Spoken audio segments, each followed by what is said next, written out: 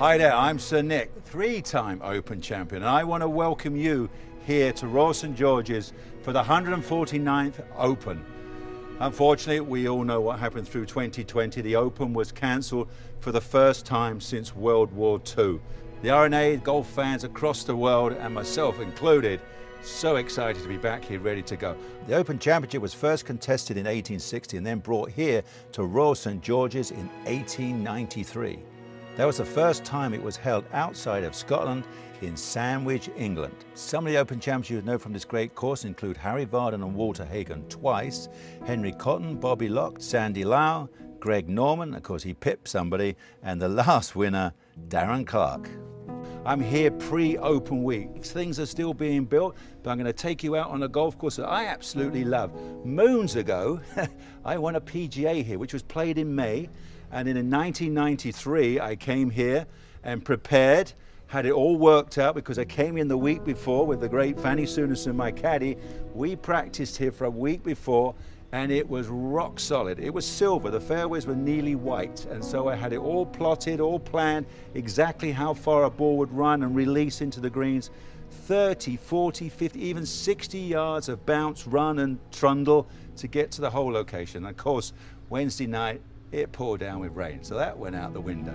But anyway, I had nearly a very good week. That week, of course, won by Greg Norman. And now this July of 2021, very unusually for this time of year, the last 2 months, it has been raining literally every single day. So the course is magnificent. It is green, it is lush. It will probably dry out. I think the things will change next week. So bottom line, it is prepared absolutely perfectly. Well, we're here on the first tee in this wonderful little amphitheatre, but I'm going to take you out on the golf course and show you, some of these wonderful little quirky little features of this great golf course. I'll play some threes, some fours, some fives, show some really historic bunkers, some wonderful mountains, some elevated greens, and of course, the finish on this golf course is always pretty dramatic and played in good old link style weather.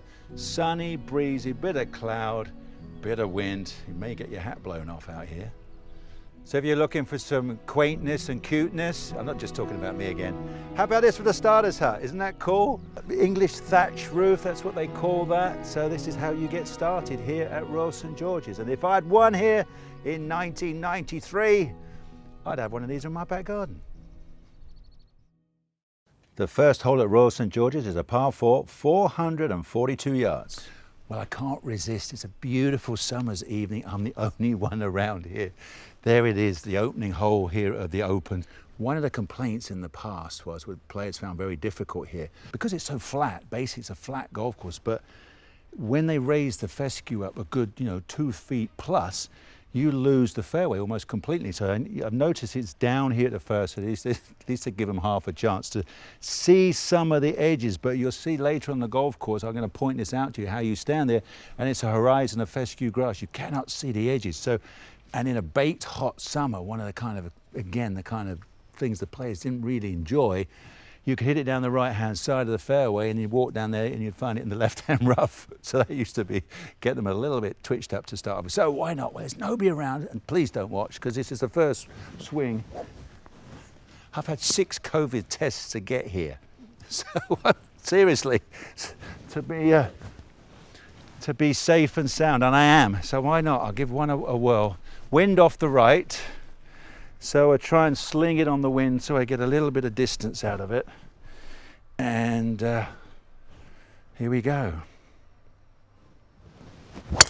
Oh, hello. Ah. So maybe that's the secret. Half a dozen COVID tests, about 7,000 miles. I'm here. Come and join me. We're going to have a great time out here. Dying to show you this tee shot. From the back tee here, 491, if the wind's inch you, look what you're aiming at. That little slither, the rough down the right on that hill is like this. So that is a serious tee shot if you have to drive level with the Himalayas. When it turns and goes the other way, they're bombing over the top of it and it's about 50 yards wide. But I remember in 93, the first 2 days they played off the back tee, I hit driving 3 irons into this hole, I made 2 threes. Then they put us on the front tee, hit driving 9 irons and I made 2 5s. So how about work that one out? So that is a kind of a a brute. Take all that in, isn't it? Historic bunker, and that is a seriously tough tee shot.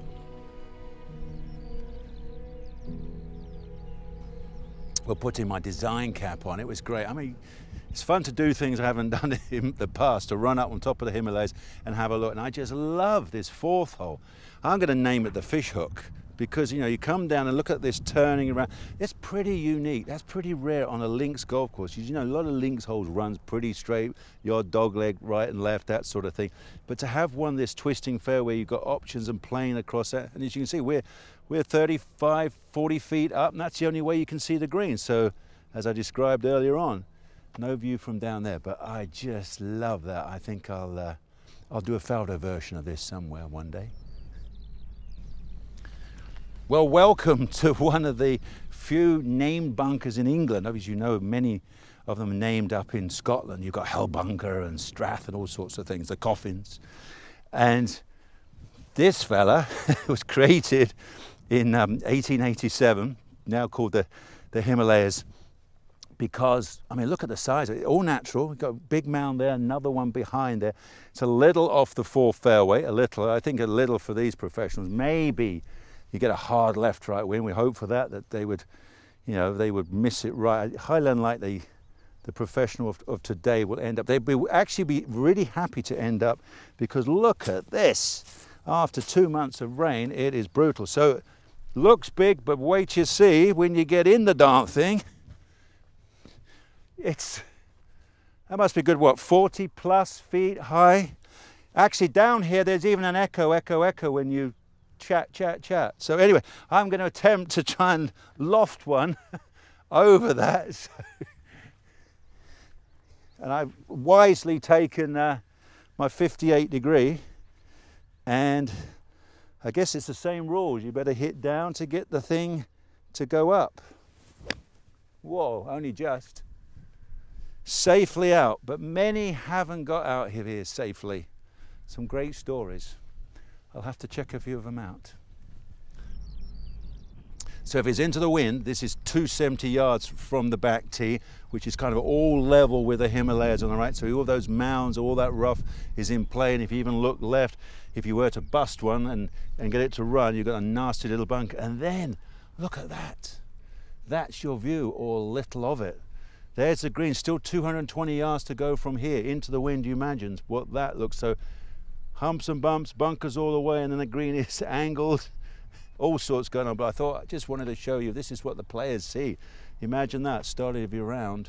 That's a pretty tough second shot, isn't it? So I've moved up 70 yards. If this is downwind, they'll take it right over the top of the Himalayas. It won't be in play. Here's your 350-yard drive right here, and you can see it's so much better, isn't it? What a great view.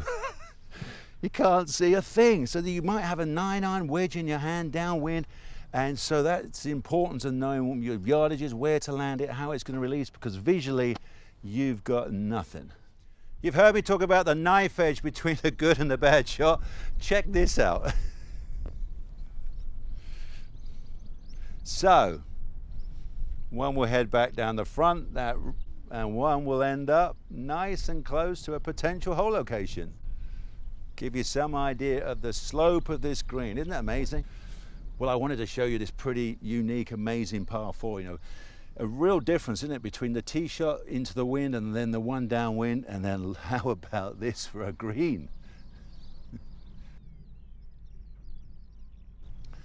Now on the 6th tee, the second of the par 3s, nice medium length, 174 yards. Nice big green. I know it's a big green, but visually look what you can see or not see. Again, this is the characteristic of this golf course. So my little lesson here is matching club selection with shot shape. So really important, because when you've got a cross breeze, you can use it either to bank the ball to shorten it, or you can turn it on the wind to lengthen the shot. So depending on hole location, you know, if 175 to the middle of the green, you think, well, that's a stock 6-iron for me, yeah, and you see a yardage of 160, so you may think, oh, I'll just go a club less, but all you've got to do is work the ball against the breeze, and I can promise you, it's easy to take off 15 yards, get it to 160, so if I had a 160 pin, I could still go with a 6, and hit a fade against it, and that's how I get that yardage. If the flag was at the back of the green, past the 175, 180 plus say, I know I could turn it on the wind a touch and get it to release, and then I'd hopefully get up to 180. So that gives you some idea how one club with the right shot can almost cover 20 yards on the green. That's really important to know, because you get either of those wrong, you pick a club and hit the wrong shot shape, you can either come up too short or too long. So I'm going to hit both of those two shots. I'll hit a 6-iron, I'll fade one against the wind, that should hopefully go on the front of the green somewhere, and I'll turn one a little bit on the wind and get a bit of release and hopefully get past the middle lane.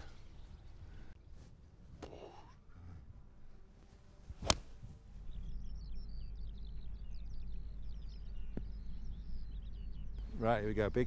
This is the draw. This is a swoopy draw, get it down the right side.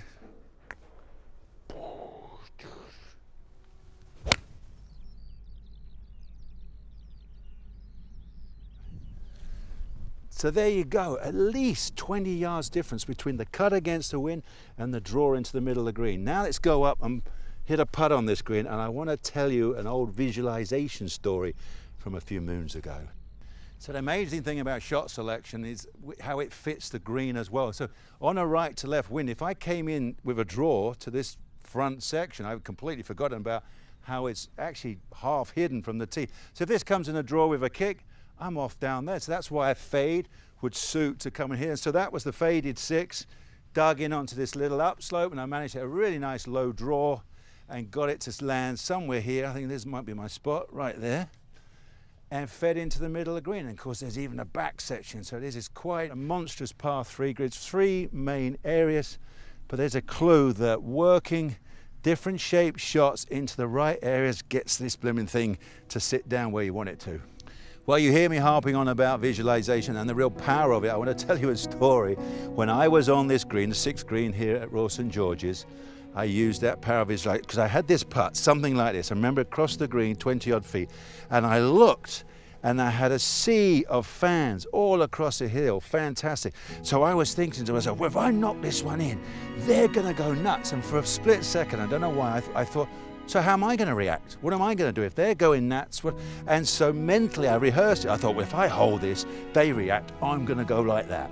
So isn't that funny how I put all of that together? That was what I saw, that's what I visualized. And guess what? I stood up to the putt, hit it, and it was yes! So, power of visualization, try it. Well, if you're looking for challenging, welcome to the 10th tee of the Open, Royal St George's. There it is, my goodness, and we're into the wind. We've got the southerly wind now. This is probably what the players will face. It's picking up, it's about 15 miles an hour plus. And we got a wall of fescue to get over, but we've got to drive it low. So I'm going to give you a couple of driving tips, how to keep the golf ball down, get the right flight on it. You know, I would choose the bunker down the left. For me, yeah, that's right in play, 230, it's 240 to the back of it, into the wind, that's playing 60 plus. So right now, the pros this week will probably be able to take it over. They have choices, either fade it or draw it. I have to go down the right and try and work it low. So let me give you a couple of simple tips. So what are we trying to do to keep the ball down? We've got to get level through it. We've got to get the club moving. Anytime the club is coming down, we're putting backspin on it and we're going to send it up. So couple of little tips. Number one, how high would you tee the ball? Because depending on your skill level, sometimes putting it down low, because you think I'll tee it low, makes you hit little down on it and you still pop it up. But again, that's your skill level. So sometimes try it, tee the ball a smidgen too high, because it's going to really force you to stay up and stay level on it. If you could do that, it's a great training aid. Maybe you can't do it on the golf course, but on the practice ground, great first little tip. So number two, take almost your normal address position and swap your hands around. Grip it left-handed, just for a split second, because it gets my right shoulder up. I don't want this fella here, because automatically I'm looking up to the sky. I want to get this right shoulder high enough so I feel like I'm keeping the ball down. So simple as that. Grip it left-handed. Now feel where that right shoulder is, and can you swap your hands and keep your right shoulder in a very similar position. So that's quite a good one. So next it's going to be the same backswing and everything, But again, we don't want to lean into it and go down on it because we get too steep, sends up. So can you do the opposite? Can you feel like you go down, and can you feel like you actually grow on it? If you feel like you can get an inch, half an inch coming up, you see what's happening with the club head. It's getting down nice and low, nice and level all the way through. And of course, through it, we've got to keep going. You can't give in. You can't hit at it and give up on it. You'll send it everywhere. So it's just got to have the image almost like you're bowling the ball. You've got to go low through. And I just love, we've got 2 foot high fescue off the end of the tee, just in case we hit it too low. So let's try and put all those together. I'll do the little trick, grip it there, get my right shoulder as high as possible. I'm going to aim down the right hand side and I'm going to grow on it. I'm going to feel like I get a little taller as I get through it. So that one worked. How about that? From the fairway, we have an aerial view. There's the player's view, slightly uphill. As we climb up, we'll give you some idea of the elevation of this green, how it falls off steeply down the left-hand side and over the back. We'll zoom in on the contours of the green. You can see how steep they are on that front left corner. That's why it gathers and sends it off the front of the green. All red areas are danger. Unpinnable hole location. You can see just a central area. So let's give a little 360 around the green to give you a clue how much drop off there is, especially over the back. That is an absolute no-no. So you've got to get into the back section for safety. And 2 wonderful bunkers down the right-hand side. The one by the green, very playable, and the one short of the green to the right is an absolute brute. You know, you've seen some of it at St Andrews up to 12 feet deep, and this is one of the deepest on the golf course. And it's a work of art, isn't it, to make it look like that. So, give you a couple of tips. The sand is very different here. This sand was newly put in, I believe, 10,000 years ago. This is El Natural. So it has this, again, it has a wonderful sound to it. When you whack the sand, listen to that. You get that lovely thump. So that's very important. And then when you get a revetted face close to the ball, simple rule of thumb, if you are out just about outside a club length from the face, you can get it out. If you're inside that, you have got to look for other options going, you know, sideways. So a great feeling is if I had a handful of sand and I'm trying to get it out of the bunker, if I threw my hand against too far forward, too low, look what happens. So I've got to set myself up to give myself a chance to throw it out. As simple as that. So that's what we do. That's how you set up. Open the face as much as you can, so it's pointing a good couple of yards to the right. Even sometimes you put your left wrist way back, right over your right knee, like so, to get add even more loft. And then again, the same old rules. You're trying to strike it somewhere inside your left heel there. Open, and as I said, I'm leaning back, so double check that feeling as you go through. That's the most important thing. And then stay there. Keep your eye on the back of the ball. And this sand, I can promise you, you've got to really whack it and go for it. So it's a lot of right hand. You want to get that club head moving as fast as you can. Remember, dear old Gary Player's tip, imagine you're striking the match down there and give it a thump. There you go. Got to be aggressive out these bunkers. Set up really well and give it a really good thump.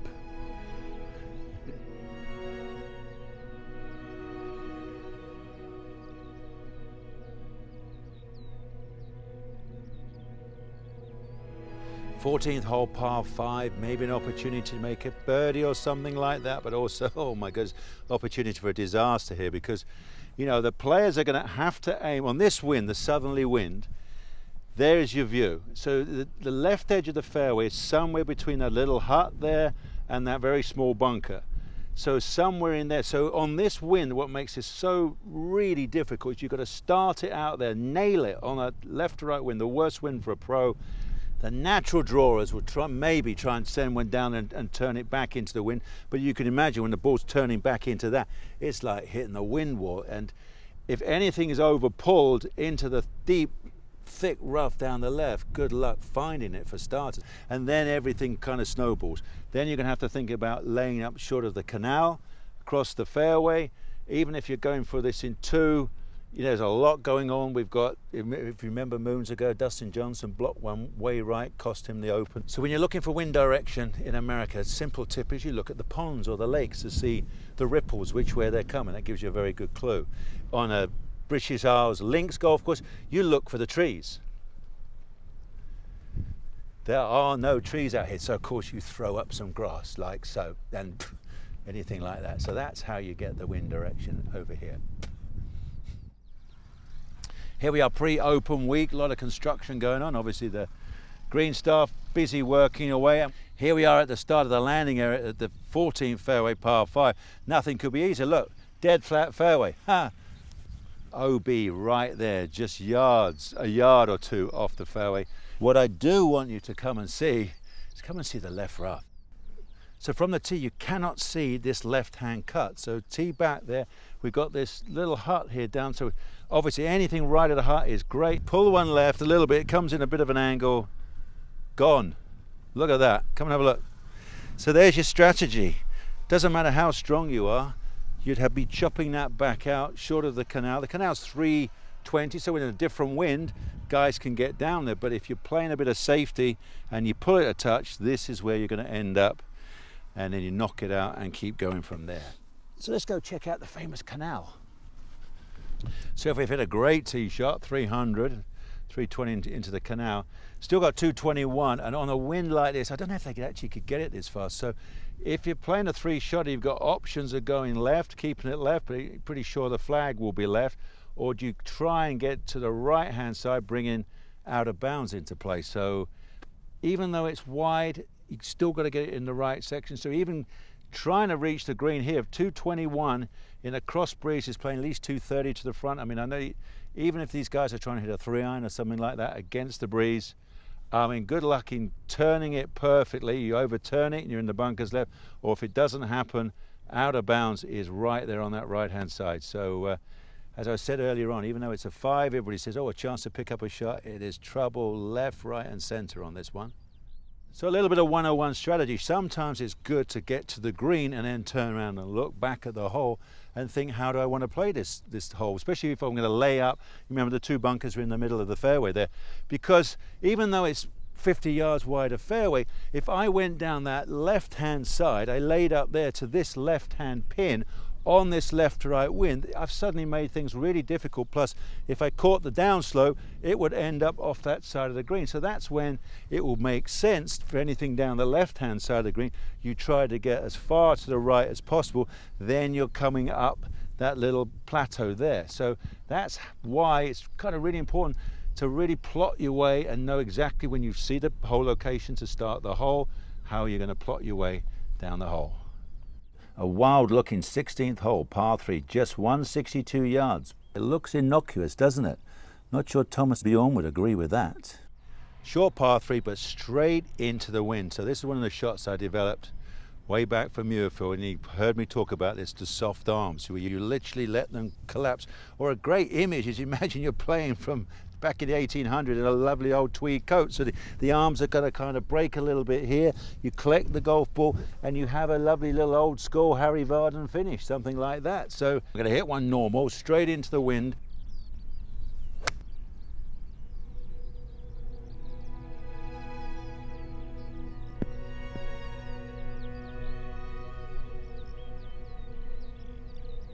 I'm in the bunker right of 16 here, and unfortunately, like the road hole bunker, there's been some disasters. If you remember, Thomas Bjorn in the Open 2003 was right there with a chance. I have to give him a credit. Back then, the sand was super soft that week and very deep. Been packed by all the rain, so it's far easier. But just to give you some idea how difficult this can be, you lob it out, trying to get it to the top of the hill. It doesn't quite make it, and this is what you get for your sins.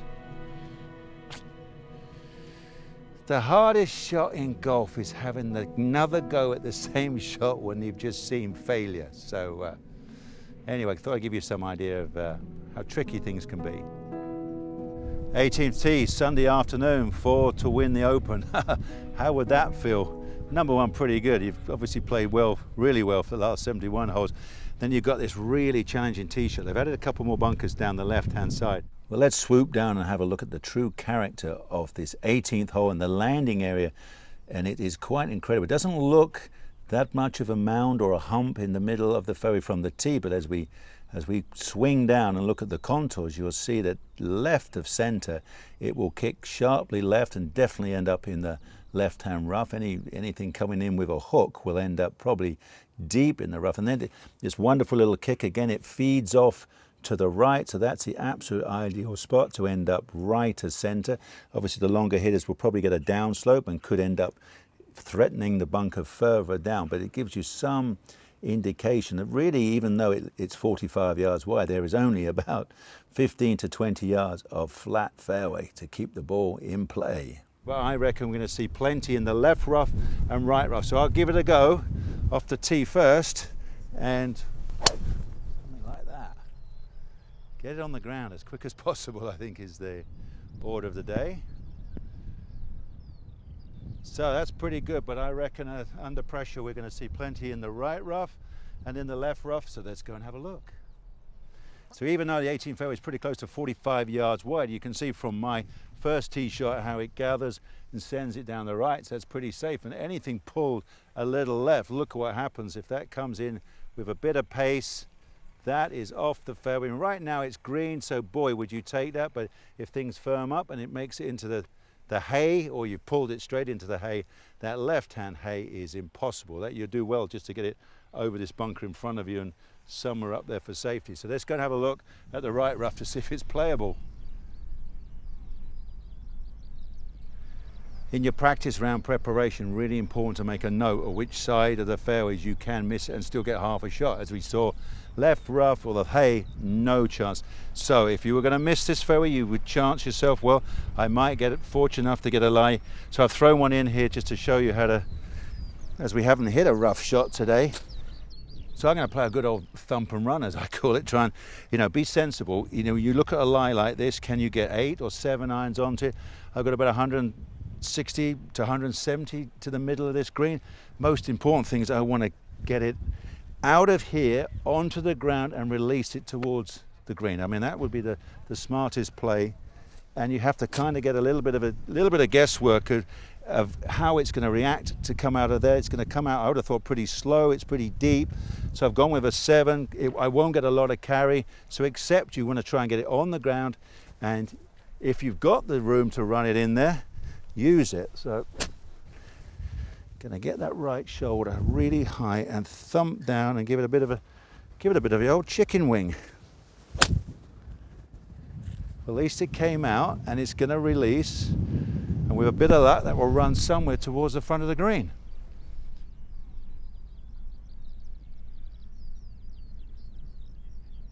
Second shot here into 18, again to give you a wonderful 360, and we'll come down to the left-hand side of the green where Sandy Lyle ball came off the edge and he chipped it back up, and it came back down to his feet. It's almost like the sandwich, or the English version of the Valley of Sin, is a lot steeper than one might imagine. And we're going to swing back and give you some contoured lines, and you wait to see the heat map. It's really quite amazing how few areas we've got that are pinnable. It's really quite amazing how it falls off so steeply down that left-hand side.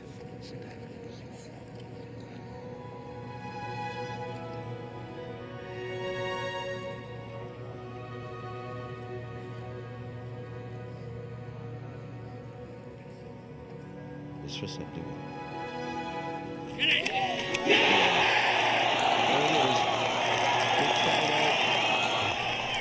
Thank you for joining me here at Royal St George's. I'm sure they're going to have a fantastic championship, and who will be crowned the champion golfer at the end of the week? Let's wait and see. But for more information of the 150th Open at St Andrews, the ballot for tickets is open from the R&A, the members and all the volunteers. I know you're going to enjoy the upcoming Open from here, Royal St George's.